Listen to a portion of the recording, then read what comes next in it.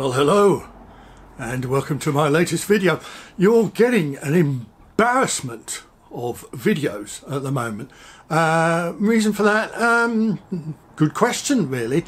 I said on my little kind of bio about myself, I say sometimes I post a lot of videos and sometimes I don't post anything for a few weeks. It depends on whether I think I've got something to say.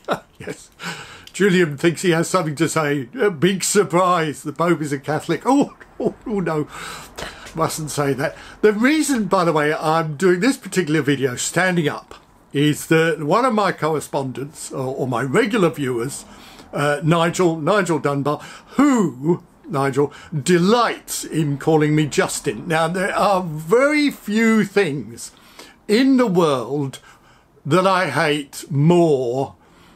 Actually, no, I hate grandparents, and I hate dogs, and I hate children, I hate horses, I hate walkers, I hate our current Conservative government. Actually, there are lots of things that I hate, but there are a few things that I personally hate more than being called Justin. Now, you might think, where does he get off with a name like Julian complaining about being called Justin? Well, you know, if your name was Nigel, wouldn't you complain about that? I'm sure you would. So, just as a reminder to Nigel and all the other people out there who think it's so funny to refer to me as Justin, my name is Julian, Julian.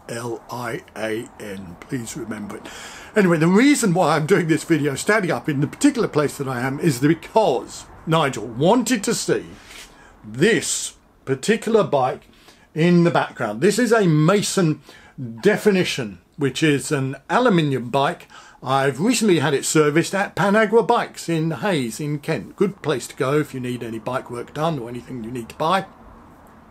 And it needed a new chain set here, a new cassette, which you can possibly see here. I think new bottom bracket bearings, new headset bearings, new brake discs. It had new wheels, new tyres, new bar tape, a new saddle, a new seat post and a new frame. But apart from that, everything is original. So there you are, Nigel, there is the bike, and no, it is not for sale. But if anybody's interested, by the way, and this suddenly struck me, I do have a Time Eyes On, which is a fabulous bike with Di2, made of carbon, and that is for sale. So if you're interested in that, leave a message in the comments and we'll take it from there. So the reason I'm here is I'm doing an unboxing, fairly quick unboxing I'd say this time, because you may have seen this particular thing before, and this is the Silca Tattico pump. So why might you have seen this before? Well, I did a video, an unboxing about a week and a half ago of the Bluetooth version of that pump, and if you haven't watched the video, there isn't a link to it up there, but you can find it on my channel. And I could not get the Bluetooth to work. It just kept on searching and searching and searching. It's supposed to have a Bluetooth connection with an app on your phone, and that's how you see what the pressure is when you're pumping up the tyres, but it simply did not work for me.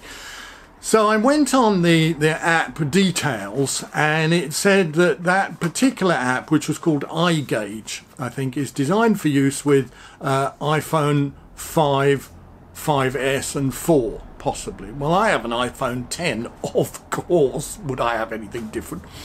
And it didn't work with that. So I emailed Sigma Sports, and I said, which is where I got the pump from. Why would I email them otherwise? I emailed Sigma Sports and I said, this pump doesn't work with my Bluetooth because it says it's designed for iPhone 5 or 6. I've got an iPhone 10. What do you have to say about that? And they emailed me back and said, I suggest you contact Silca or the app manufacturers. And I thought, well, no, actually. I bought the pump from you, Silca. My contractual relationship is with, sorry, I said Silca, I meant Sigma. My contractual relationship is with the retailer, getting all legalese on you now, and that is Sigma Sports. So it's the responsibility of Sigma Sports to sort out any problem. It's not down to me to start sending emails off to different companies or app developers in China, because you don't want to be stuck at the side of the road, in the pouring rain, in a snowstorm, in a blizzard, in the middle of nowhere with a flat tyre, probably tubeless, almost certainly tubeless, and a Silca Tattico Bluetooth pump, and you're just searching and searching to get the connection with your phone, and the rain is pouring down and the snow is coming down and you're freezing to death and your fingers can't move and you can't get the epoxy tyre off the wheel and you can't get a connection with your phone anyway. So I thought that was useless. So I packed it up and I returned it to Sigma, and I did say, look, I'm sorry, I had to damage the box in order to get the item out and find out that it doesn't work. Because obviously when you return stuff, they say, oh, well, you've got to return it in the original packaging with all the labels and undamaged and so on and so forth. Well, I just really struggled. Actually, I find that, oh, it worked. Look at that. I managed to open the box without damaging it. So if it turns out that this pump doesn't work, and there's no reason why this pump shouldn't work because it's not a Bluetooth pump, then I haven't damaged the box. So we're taking out really delicately there. Look, see, Julian's taking it out of the box really delicately, and now he's going to see if he can he get into this, can he get into, oh, let's keep that piece of cardboard, we don't want to lose that in case we have to return it. And now what do we do? Do we do that? No, we don't do that. You see, when you buy something, I mean, you're excited, aren't you? You're like a child at Christmas, and Santa Claus, yes, kids, Santa Claus does exist. Santa Claus has come down the chimney with all of your presents, and you're really excited, so you rip all the paper away.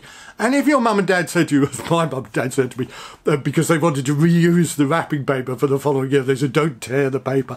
Well, if you're a kid who's really excited and you want to get at your presents, well, of course you're going to rip the paper, aren't you? You're going to rip the packaging. And then Father Christmas said, well, if you don't like the packaging, if you don't like the present, you can't return it because you've damaged the packaging. So, there we go. Here is the pump. And this is the Silca Tattico pump, non-Bluetooth version. And what happens is you lift up the top, and you would have seen this when I did the original review, so I don't want to go all over it again. That comes out like that. That connects onto your Presta valve, or you can unscrew that and reverse it for a Schrader or Schrader valve, and then you have a locking chuck like that, so you don't have to try and screw this onto your valve. And I'm sure this has happened to you, boys and girls. You're in a blizzard at the side of the road in the snowy mountains, or the Rocky Mountains, or other mountains are available, the Himalayas, and you're there at the side of the goat track, and you've screwed on your pump connector onto your valve, and you've pumped your tyre up, and then you unscrew it and you pull out the whole fucking oh, shouldn't swear, you pull out the whole fucking, done it again, you pull out the whole frigging valve, and then you let all the air out of your tyre, and then you are royally shafted. So I'm shoving that back in there in that particular unpleasant way. Here is the pump holder, which at one point I will screw onto my bike, and the pump works like that. You see, looks like a pump. You know how a pump works. You attach it to your tyre and you pump it. And as I said on the Bluetooth version in my summary, for Silca, 10 out of 10. For Tattico, 10 out of 10. For the pump element, 10 out of 10. For the Bluetooth element, 0 out of 10. So if you take that away out of the equation, and you're left with a really very nice tactile metal barrel, I should say, quite. Sorry, I had my finger over the end. I don't think you're supposed to do that. Sorry, it's not that sort of video. Sorry, I just got distracted thinking about something there for a minute. It's just a lovely piece of equipment, and it's just nicely made. It's nice to have nicely made, nice stuff. And there's a kind of rough coarseness to this, which makes it nice to grip. It's not that sort of video. There's a rough coarseness to the pump that makes it really nice to grip when you're pumping up. You've got your finger over the end. No, stop it, Julian, stop it. And anyway, that's the pump. So if you want to watch the original video, which gives you a little bit more information, or gives you a bit more film of me ripping some packaging apart, I've retained the packaging, but hopefully I won't have to send this back because I think this is a really nice item. So thanks for watching. Well, hold on a minute there. Just don't go away. I just want to get something.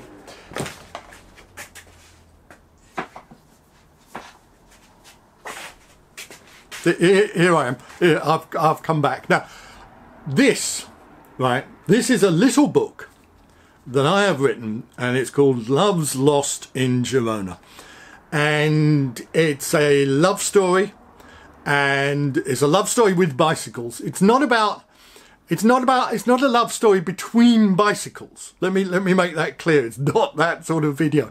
It's a love story between people, or a few people. There's a couple of couples. Yes, there are a couple of couples, and there are some, and it takes place in Girona on a cycle trip. And for a number of reasons, I really enjoyed writing it. If you're interested in it, you can get it from Amazon. If you've got Amazon Kindle Unlimited or whatever it's called, you can get it for free. Otherwise, it's cheap to get on the Kindle, or you can get it in paperback, and it's not very expensive. And if I say it myself, it's a nicely written, quite moving love story set in Girona, with the added benefit of bicycles. So hope you don't mind me plugging a piece of my own work. Thanks for watching this video. Sorry it's gone on a bit. And Nigel, that is the Mason definition. If you're thinking of buying a new bike, I can highly recommend the Mason definition. It's not cheap, let's be honest. You can get cheaper aluminium bikes. You may even be able to get better aluminium bikes, although I really liked I still do like the Mason definition. By the way, I've put mudguards on this as well. If you saw my unboxing video about the mudguards for the Fairlight Silca, and this has also got mudguards on it. Hadn't ridden it since I've had all the changes done to it. The pedals were new as well. The only thing that isn't new is the bottle cages. Yeah, the bottle cages weren't changed, and so it's all completely original. The bottle cages are completely original. Everything else has been replaced. So hope you enjoyed that. Thanks for watching. See you next time.